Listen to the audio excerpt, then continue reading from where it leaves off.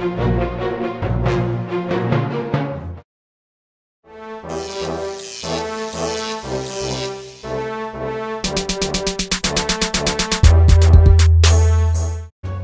Unique Collectibles, the one-stop dream shop. Going on, favorite followers, right in front of us we have Bizzaro from the DC Multiverse.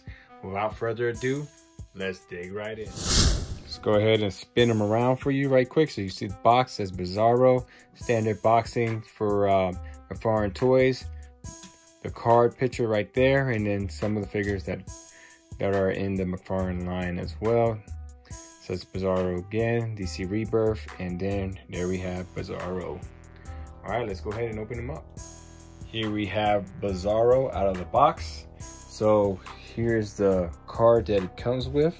As you can see right there, it's just like right there on the back of the box. Like I said earlier, Bizzaro, it's gonna give you a data file right here. Tells you a little bit of information about him right there as well. To the side, it comes with the standard peg holder for the base. When it comes to Superman and flying figures, I prefer the stand, but that's what it is. But it comes with that. It comes with the alternate hands, as you can see right here. Kind of similar to the Superman Infected one, which I'll bring so we can do a size comparison right quickly.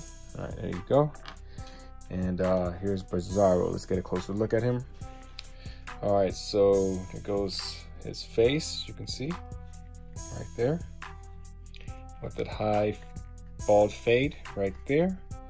Articulation can move up and down, left, right, all around if needed.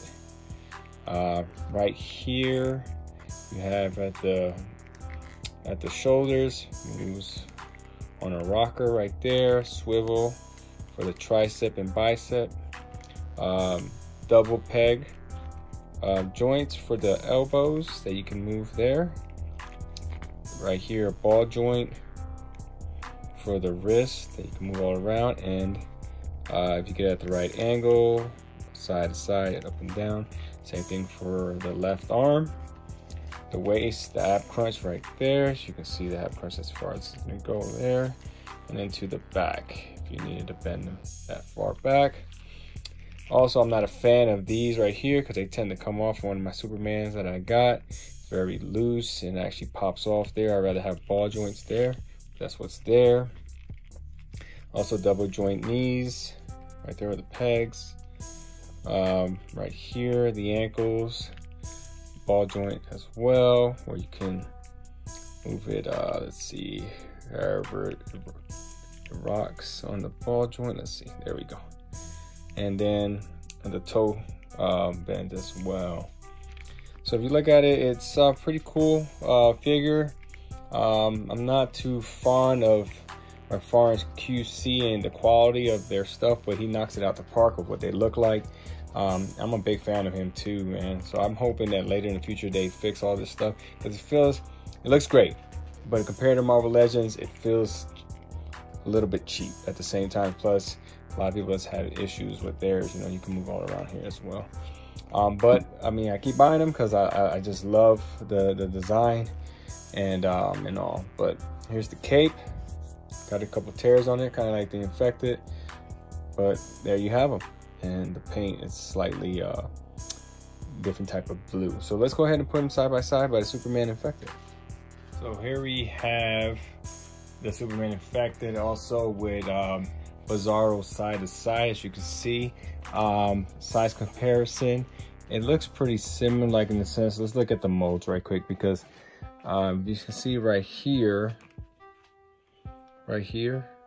it's the same mold, except obviously the Superman emblem is backwards, and it's kind of, you know, right here, and it's painted slightly different. The belt is different here as well, but the legs, you can see the legs right there are the same. You see here where they're still saying the boots the way it is, except it's just got the red right there as well. Also, let's see, I mean, obviously the head sculpt is different, but everything else looks pretty much the same, at least in the build of the Superman Infected one. The capes are different. They are different, as you can see here. so you're not getting the same cape, which I don't mind. I mean, it's Bizarro, it's a Superman in reverse, right?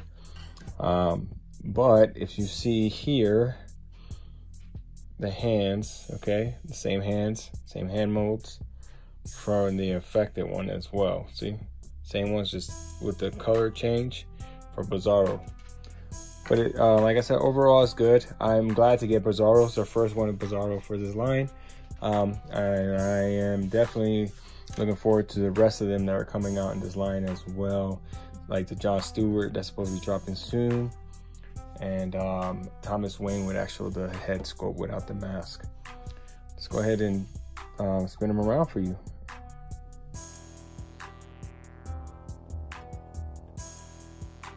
So there you have Bizarro from the DC Rebirth, DC Multiverse, Todd McFarlane line. Let me know in the comments what you thought about this one. Did you get them already? Are you anticipating this one as well? Subscribe if you haven't. And thanks for always checking out my videos. And like always, stay faithful.